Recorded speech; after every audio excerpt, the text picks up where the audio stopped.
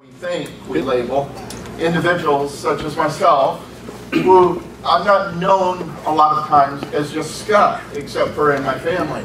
I'm known as pastor or whatever, my occupation, whatever, preacher or whatever. And so a few weeks ago, or during that time, somebody gave me a new title.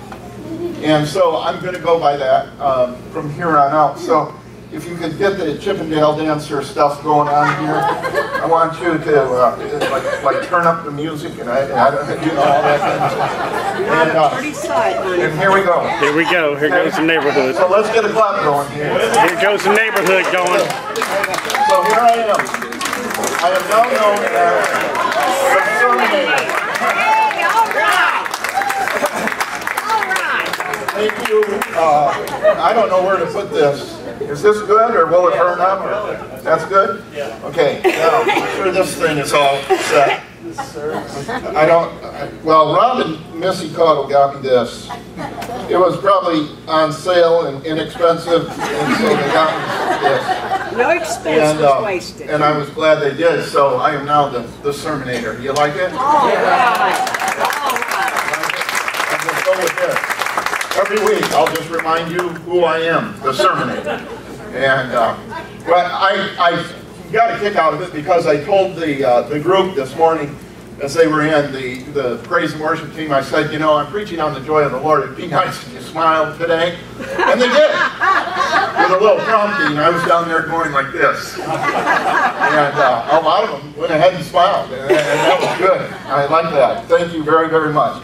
And so we are going to preach about the joy, or speak about the joy of the Lord this morning. I want to read a little something to you. In 1937, architect Floyd Lloyd Wright built a house for industrialist Hibbert Johnson. One rainy evening, Johnson was entertaining distinguished guests for dinner when the roof began to leak. The water seeped through directly above Johnson himself, dripping steadily onto his bald head. Irate, he called Wright in Phoenix, Arizona. Frank, he said, you built this beautiful house for me, and we enjoy it very much, but the roof leaks. And right now, I am with some friends and distinguished guests, and it is leaking on top of my head. There was a pause on the line. And Frank Lloyd Wright reportedly replied, well, Hib, why don't you move your chair? Amen. This morning, we're going to be talking about joy. I'm not talking about just, and as you know, we're in this Grace Grows Fruit series, and we're going to continue in that for a while. And remember, it is singular. It is Grace Grows Fruit. Not Grace Grows Fruits. Grace Grows Fruit. So, Grace Grows Fruit. And so if you've got the Spirit of God that lives inside of you, then in fact, you have those qualities that they mentioned. Love, peace, joy, long-suffering, all those kinds of things. We mentioned last week about patience. Patience is, I thought I would start out with the hardest, and so that's what I did. Yes. But this morning, we're going to go with joy. Now, one of the things I would have liked to have done is there's a few individuals around here that really, really need to let their face know that they're joyful Christians. Really. You know what I'm saying? So I thought of lining them up here, but I thought that would be putting them on the spot, and that probably wouldn't be user-friendly. And so I didn't do that. Didn't do that, John. I didn't do that. I thought I'd like, no, we were going to use John, but John decided not to. So, or I decided not to use John, because I wouldn't want to embarrass him like that. No, he's not being joyful. He is joyful. It's just the space doesn't show up, that's all. Central to being filled with the Spirit is joy and rejoicing, isn't it? Amen. Amen. What I discovered was that the Word of God seems to focus heavily, and I mean very, very heavily, on joy. And so I want to read this to you. The Jewish encyclopedia, Kaufman Kohler, stated that no language has as many words for joy and rejoicing as does the Hebrew. In the Old Testament, there are 27 different words that are used primarily for some aspect of joy or joyful participation in religious worship. Hebrew religious ritual demonstrates that God is the source of all joy. In contrast to rituals of other faiths of East Israelite worship, was essentially a joyous proclamation and celebration. The good Israelite regarded the act of thanking God as the supreme joy of his life. Pure joy is the joy in God as both its source and its object. One of the books that I was requested to read or asked to read, thought it would be good, was called Sitting at the Feet of Rabbi Jesus. And so I started to dig into that, and I started to look at that, and there's one chapter that is designated to giving thanks to God.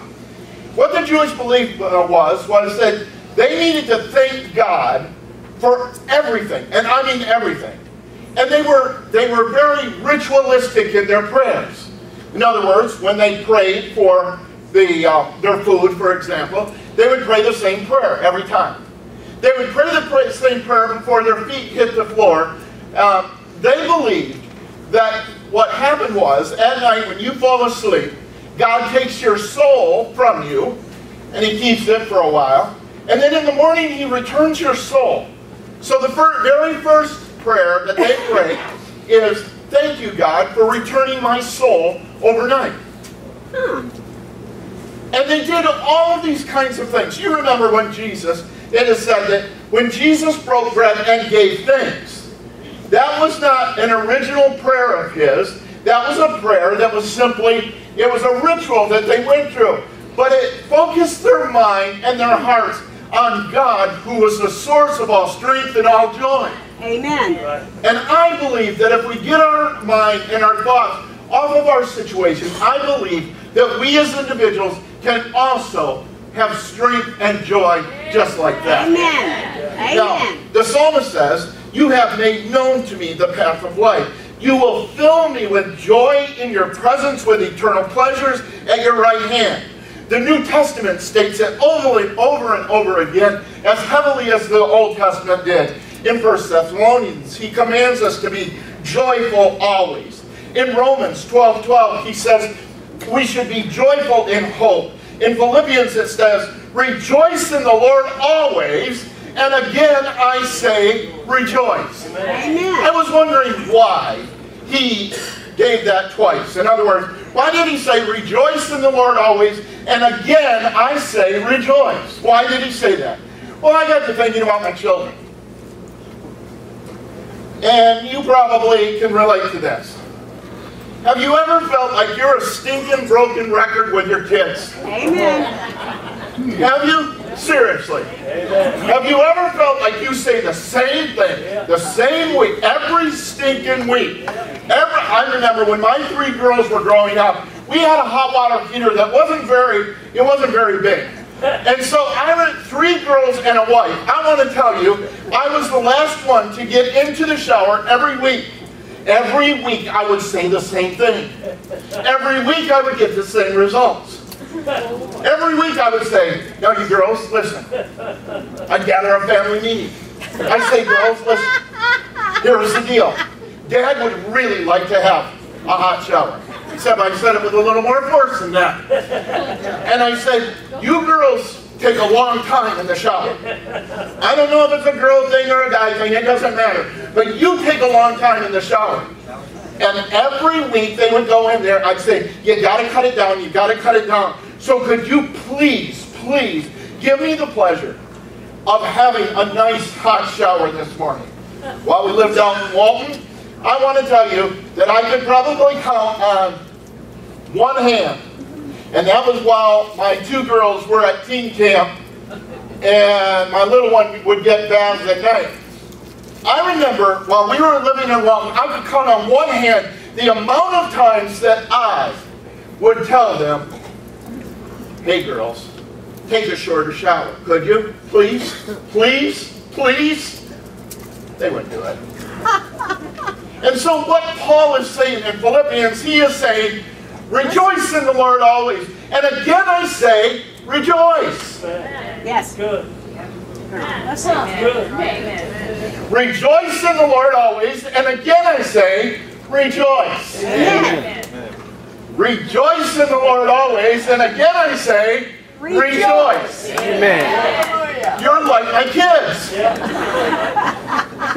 Rejoice in the Lord always, and again I say, rejoice. Yay! Let's do it one more time. Let's try it one more time. Rejoice in the Lord always, and again I say, rejoice.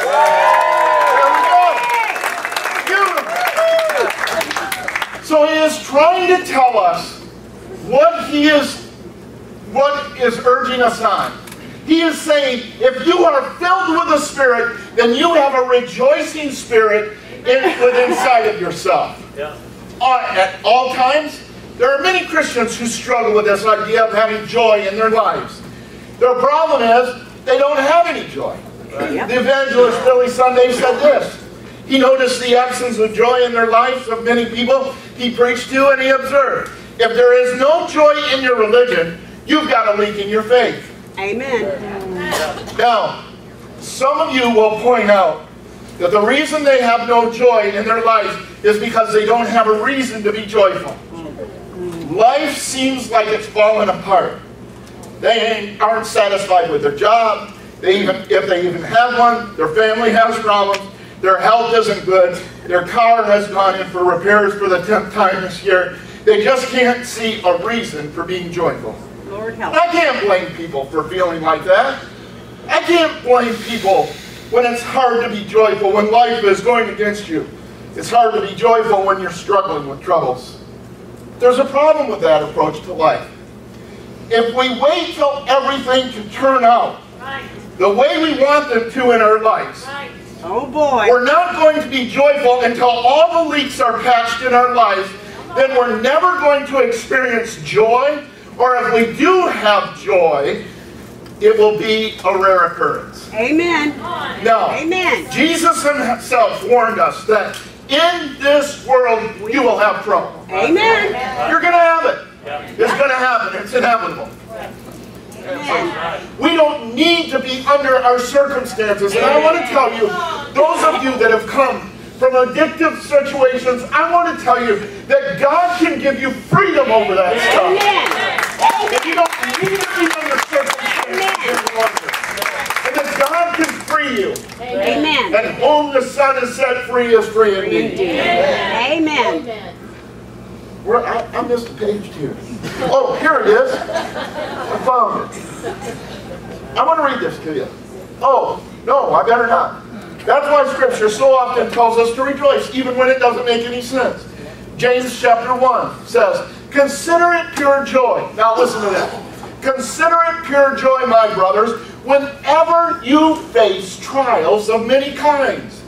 Because you know that the testing of your faith develops perseverance. Amen. And perseverance must finish its work, so that you may be mature and complete, not lacking in anything. Amen. God doesn't want to hold any gift from you, and that includes joy. Amen. Peter tells the Christians of his day, dear friends, do not be surprised at the painful trial you are suffering as though something strange were happening to you, but rejoice that you participate in the sufferings of Christ, so that you may be overjoyed when His glory is revealed in each one of us. Amen. What are these scriptures saying? They're saying, if the roof is leaking and if you can't get someone to fix it right away, move your chair and change your perspective. Amen. Take some control of your life. In the Bible, there's a story. Paul and Silas, you might know the story pretty well. They've been beaten. They've been flogged. They've been set down in a dry or a damp, dingy cell in jail. They've been everything. Can you imagine what happened there while they were there? One of them said, can you imagine this? Paul might have said to Silas, well, Silas, how you doing? Well, I got flogged. Yeah, I know, I can see that. What happened to you? Same thing, got flogged too. How do you like it down here? No, not the best of conditions. Really isn't. So what are we going to do? Well, we'll take him to court. That's what we'll do. We've got Bernstein and who else? We'll take him to court. No, that's not what they did. They said, you know what they did? They said, you know what we're going to do? This is weird. This is weird. This is really weird. But what we're going to do is we're going to start singing and praising, and we're going to start praising God. Amen. But before they did that, guess what they did? The church started praying for him. I mean, they were praying like the house was on fire, because it was. And I want to tell you, they were praying like that, praying. Now we need to pray for Paul and Silas because they're locked next to a jailer. And so they started singing and praising God, and the jailer was locked to them. And all of a sudden, they started witnessing to him. And so what happened was the jailer saw that, and he said, guess what? There must be something different about these guys. Amen. There has to be something different. You see, we have been placed in a world that is not fair.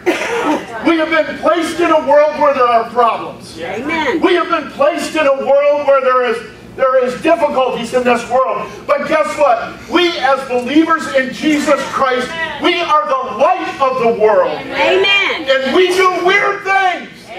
When we go through trials and persecution and trouble, we start singing a song. That's what we start to do. Hallelujah. And guess what? Hallelujah. The jailer looked at them and he said, that's so weird.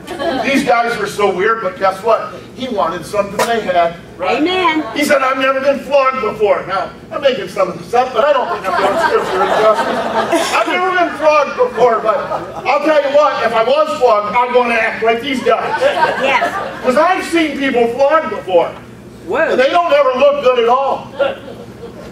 And so what happens is, this is the cool part of the story. Paul and Silas convert the jailer. The jailer, of course, unlocks them. He unlocks them. And lets them out. Yep.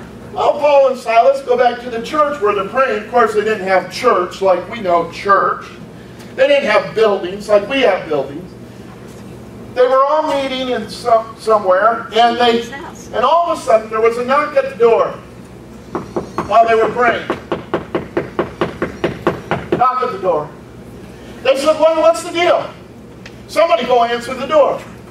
So somebody went up, answered the door, and here was the very people that they had been praying for. Right. Now, a lot of times what we do is we cross our fingers and hope to God that it happens. Come on. And we think, oh my word. Come on. And so when something does happen, when God does answer prayer, we all of a sudden are surprised. Guess what? God answered my prayer. Can you believe it? But I want to tell you, guess what this person did? There's a knock at the door. She looks out. Guess what the deal is? It's Paul and Silas, the very people they're praying to. So what's she do? Like many of us would. She shuts the door back. That's what she does. Must be a ghost or something. Must be a ghost. I want to tell you, in the darkest nights, you guys, in the darkest of all the nights that we've ever had, God answers our prayer. Amen. And God gives us joy in the darkest of nights. Wait a minute. Listen to what it says. About midnight, Paul and Silas were praying and singing hymns to God, and the other prisoners were listening to them. And they too were saved.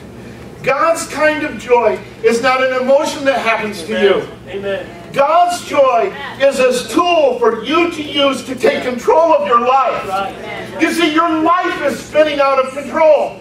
Yes. So what's going to help it? To be a grouch? No. To complain? No. To tell people what's wrong with them? Nope. To be judgmental in your spirit? Nope. Absolutely not. Amen. The difference will be is how much joy you show. Amen. I want to tell you about a guy by the name of Gene Vincent. This isn't in my notes. Gene Vincent was a guy who had he was on disability from the Army or whatever. But anyway, he had gotten into Agent Orange, and they said his brain wasn't right. and it wasn't right. It really wasn't. And they said that his brain wasn't working at 100%. Probably 50% or 25, I don't know. But all of a sudden, Gene was the neatest guy. I remember one time I was listening to him, and he was talking, and he was so excited about Jesus and what Jesus was doing in his life. And his brain's half missing, and he's saying, oh, Jesus is so good. He's talking to me. And all of a sudden, he rips off the whole book of James. Whoa. Just the book of James. And I looked at that guy, and I thought to myself, give me some of that Agent Orange. Yep. But all of a sudden, I'll never forget. And I'm not talking about mere emotion. He would start talking about his best friend, who was Jesus Christ. And all of a sudden, you would see him right in the middle of a group of people because he was so joyful you just wanted to be around him.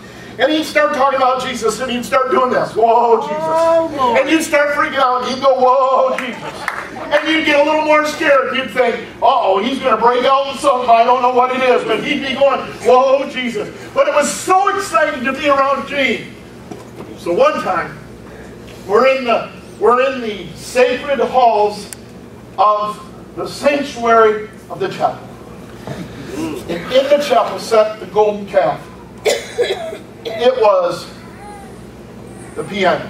The piano was the golden calf that you never got around, you never touched. It was the golden calf. 3 of us guys were there, and all of a sudden, Gene was in one of his whoa, Jesus moods. He said, you guys, I got to play you a little song that I learned. And so he gets on the golden calf, and he starts playing out this tune. I'll never forget it. No fear of wandering or growing astray. My feet have been planted on the glory way. And he made it up. He made it up. He made up the song. The guy with no brain made up a song. Way better than my song that I could ever make up. That they tell me I've got a full brain. That's what they tell me.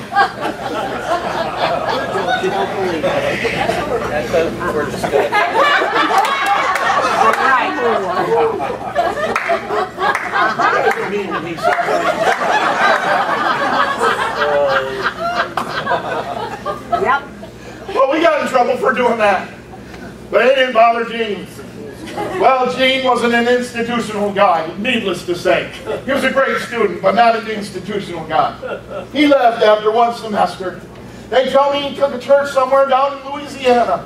They say it went from 0 to 300 just like that overnight. All right. Why was that? Because he had the joy of the Lord that was so attractive, that was so unbelievably attractive, that it drew people to him. Right. Amen.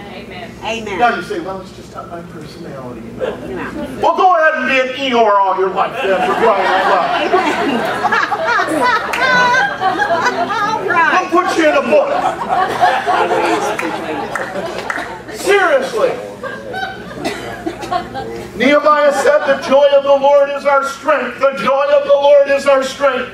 How can I do that? How can I lay hold of the joy of the Lord? Galatians says, the fruit of the Spirit is joy. So how do you do that? You guys, you do it one way.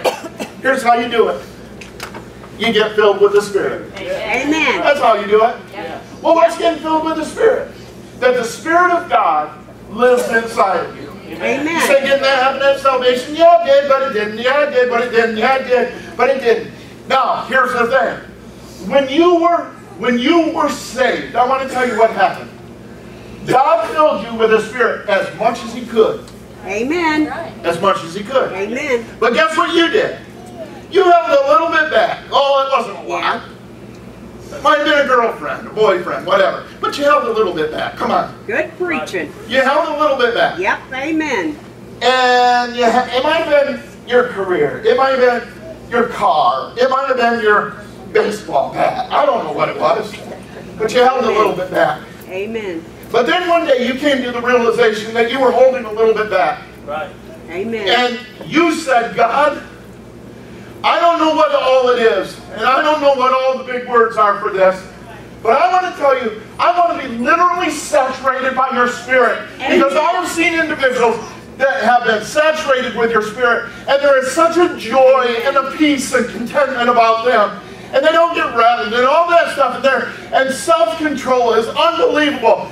I want to tell you guys what happened is, you got all of God when you got saved. But He didn't get all of you.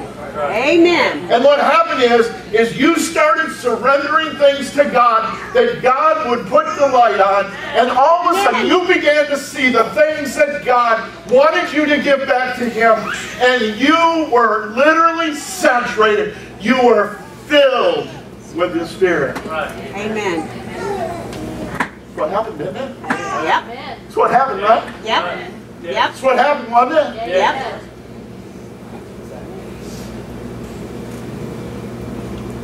So it begs to ask the question. You've been filled with the Spirit. Ephesians says, be filled with the Spirit. How do I do that? First, speak to one another with psalms, hymns, and spiritual songs. Sing and make music in your heart to the Lord. That'll be good news to Jimmy and Brian, people like that. To go ahead and make music to the Lord. Now, I told the praise team, don't get up here and just, go through the motions this morning. And they don't usually. Really, they don't.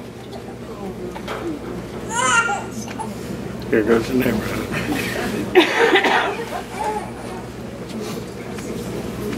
This will attract nobody.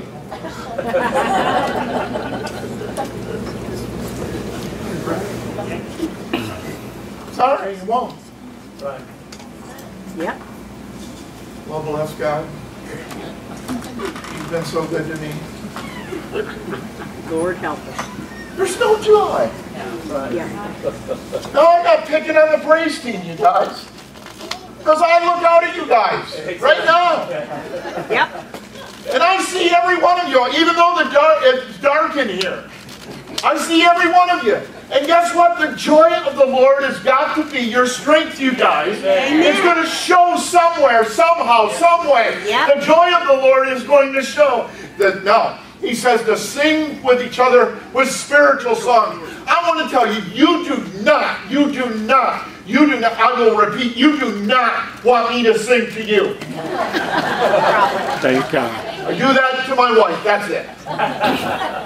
And then she tells me, man, honey, that was really good.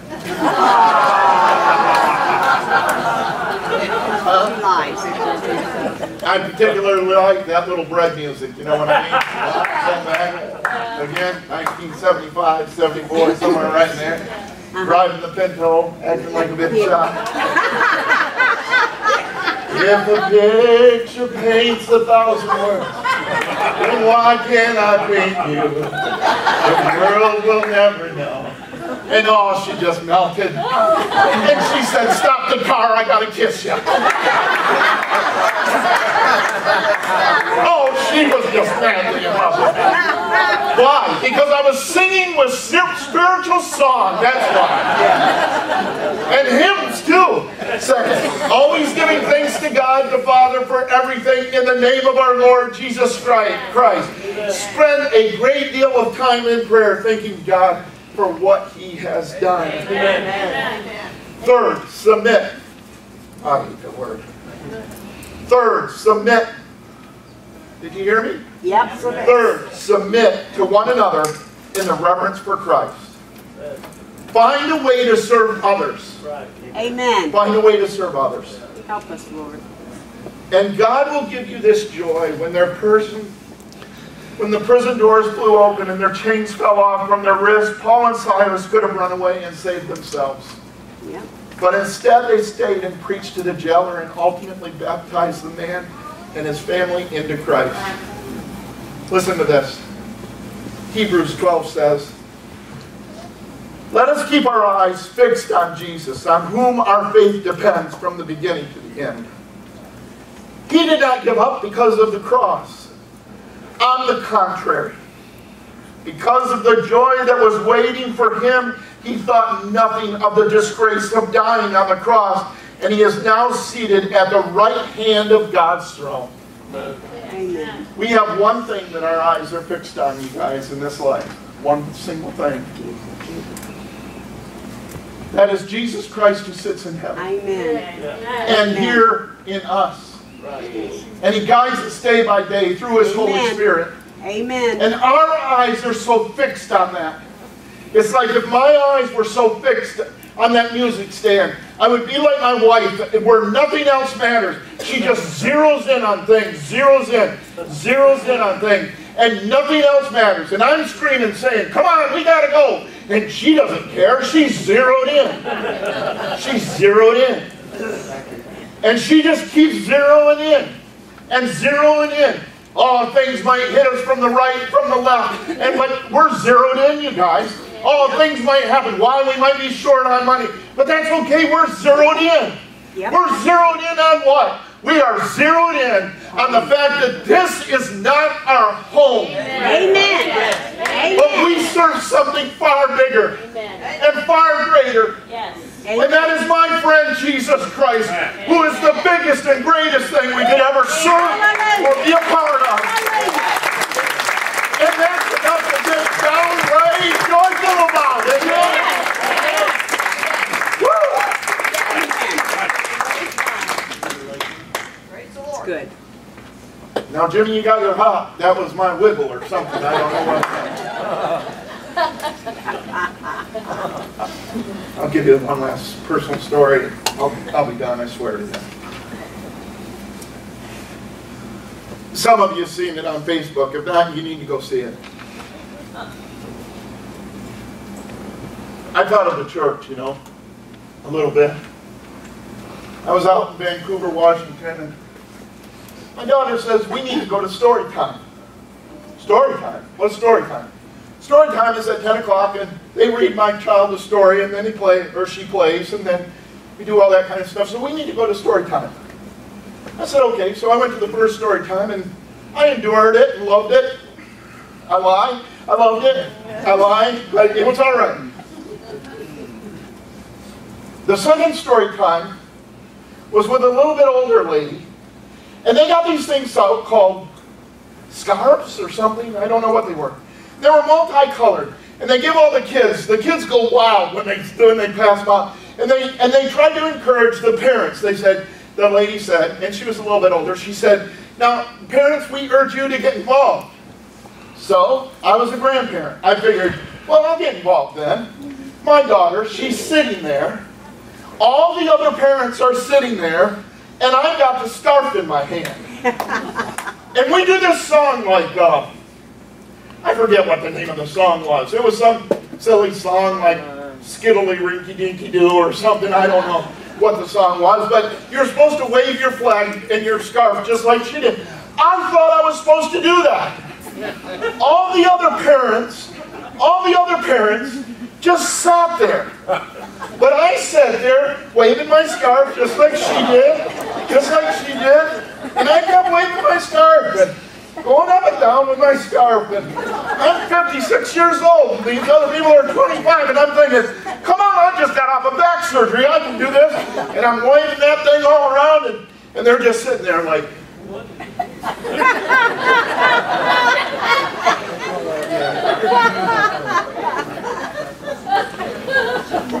Oh boy. so my daughter thinks it's a good idea for the archives. When they asked me to be a general superintendent in the church of the Nazarene, she thought it would be a good idea to tape this thing of me doing this scarf thing all over the place. Well, you hear in the background her laughing like crazy. And I'm feeling like, you know what, I feel pretty dumb right now. But you know what? I didn't care. Libby loved it. Here's little 2-year-old Libby. She's loving Paco for waving the scarf. So what did I do? Did I stop right there? Nope, I waved it a little more. That's good. That's good. Don't you think Jesus likes it when his people are joyful? Amen. I don't mean to pick on anybody. Out of all the praise team, Jimmy, after I asked you guys, guess who the most You're exactly right. Now, David, where are you? David, where? Oh, okay. Okay. Yeah, David. David's sitting here beating these babies, man. He took me by his word, by my word. He is so new in our church that he doesn't know that he's not supposed to show much. He's like waving the flag, you know? That's what he's doing. We're all sitting back and thinking, what is this guy doing this for? And dancing around on these babies. I was so glad.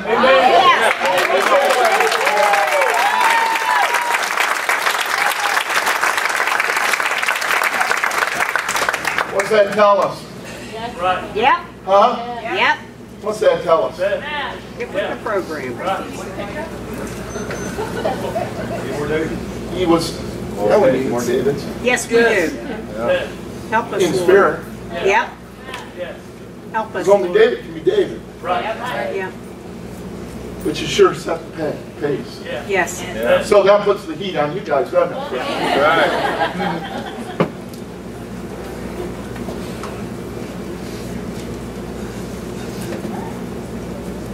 I believe Jesus was full of joy. I do too. They always see Jesus, you know, a lot of times you see Jesus as serious. Yep. Serious Jesus.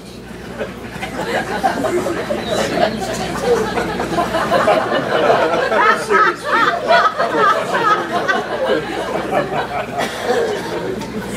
There was a gal here at the craft show yesterday that had a dog licking Jesus' face. Yes. That was awesome. Yes.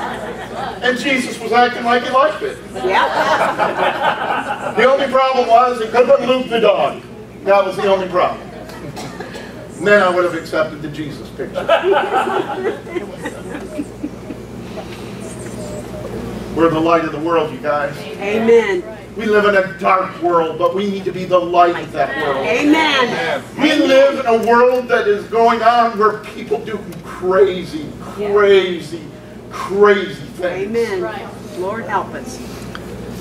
That's what we've been sent here for. Amen.